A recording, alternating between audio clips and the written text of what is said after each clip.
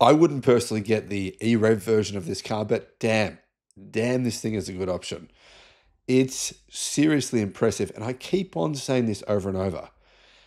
If you don't necessarily need a car tomorrow, I think if you're going to get a plug-in hybrid, maybe wait a little bit because EREVs have often much better technology, much more efficient, and far more EV only range. I mean, the difference is actually quite staggering.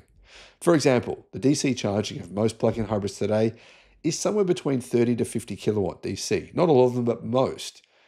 EREVs, well, many of them are actually 500 kilowatt. That's quite a difference. EV only range, that's a similar story.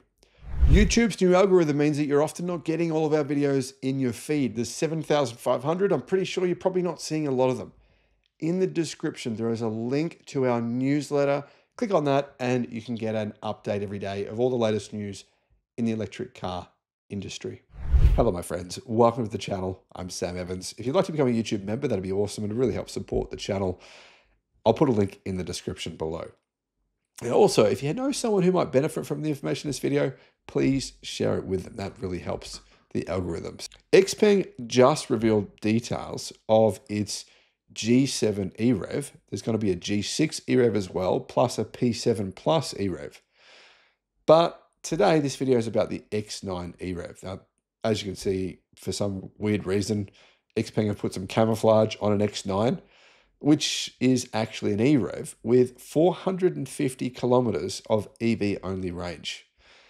That's CLTC. So if you're looking at WLTP range, probably about 350 kilometers. I mean, that's a lot, right? I'd say for the average person, 99% of the trips you're going to do, you're not going to need to use the small generator motor. What else do we know about it? Well, we know it runs. It's basically an X9. I mean, that's the cool thing about a car like this, right? It's an X9, has an 800 volt high voltage platform, 5C charging. It can charge at between 450 to 500 kilowatt, somewhere around there. I mean, just the kind of charging speed you don't see on plug-in hybrids. And in fact, the kind of charging speed you don't even see on many electric cars yet in many countries around the world. Combined range is 1,600 kilometers when fully fueled and fully charged. That's according to Xpeng. That's probably going to work out to more like 1,300 kilometers WLTP. Still a lot of range. So if you can hold your bladder for that long, I'd be pretty shocked. But, you know, it's, I guess, something matters to people getting a lot of range. And that's why I think, actually, these pickup trucks we're seeing that are plug-in hybrids, I think they'd be better off being EREVs, because then you're going to get more EV-only range and more range in total, plus the efficiency is actually quite a bit better.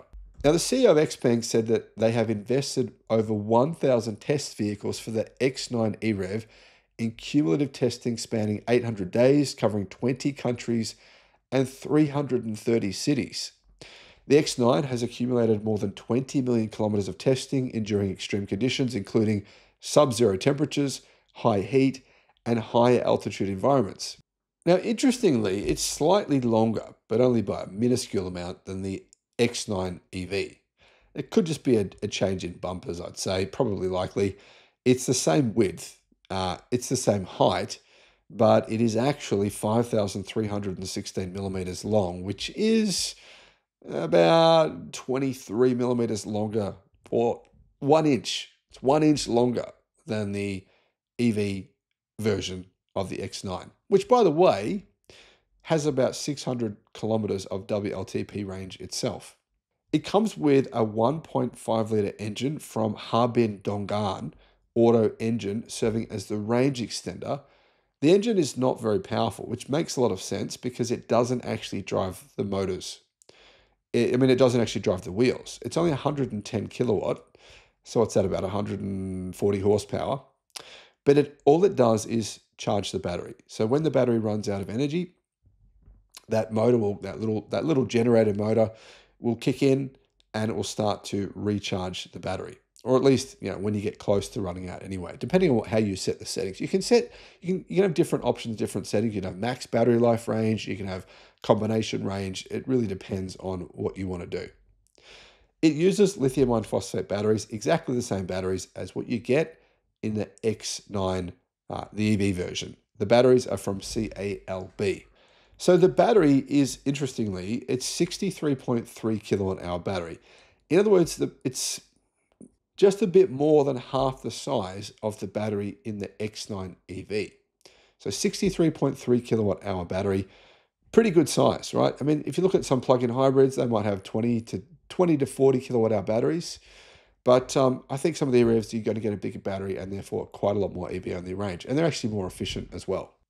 So as I said earlier, the difference between a plug-in hybrid and an EREV, well, essentially really is that the motor acts as a power generator, sending power to a battery. And then, of course, the battery then powers the electric motors, just the same as an EV. And as a result, in most testing that I've seen, EREVs are quite a lot more efficient than plug-in hybrids in terms of combined fuel consumption. Now, actually, I've got to correct the charging speed I provided you with. It wasn't correct. It's actually 316.5 kilowatt DC charging. So not 500, but still very, very fast charging. So you should be able to charge that battery pack in approximately 16 minutes from, 10 to 80%. But the thing is here, with a lithium iron phosphate battery, you can charge to 100% and there's no issues. You can do that regularly. So that's one of the advantages, I think, of having lithium iron phosphate batteries in an EREV. It probably does make a lot of sense. So guys, what are your thoughts on this? I mean, do you think EREVs are a viable technology? I personally actually don't think that the future of the automotive industry, I think that we're going to be fully electric, maybe in 10 years from now. I think these are just sort of technologies that sort of sound good right now and really do fill a void today in some sectors like pickup trucks, for example, and motorhomes, towing caravans. But I think in the future, I don't think they'll be necessary. But what do you guys think? Let me know in the comments. Thanks for watching. This car looks pretty amazing. I mean, if you want to drive a very long way and not charge, this is going to be a really good choice. 1,400 kilometers of range, 430 kilometers of EV only range, 500 kilowatt fast charging. I mean, if you just don't want an EV, if you need something with more than 600, 700 miles of range, then this is it. And this thing, I'm just shocked by how good this is actually going to be. Guys, I just spoke to an executive, in fact, the executive in charge of Xpeng's drivetrains.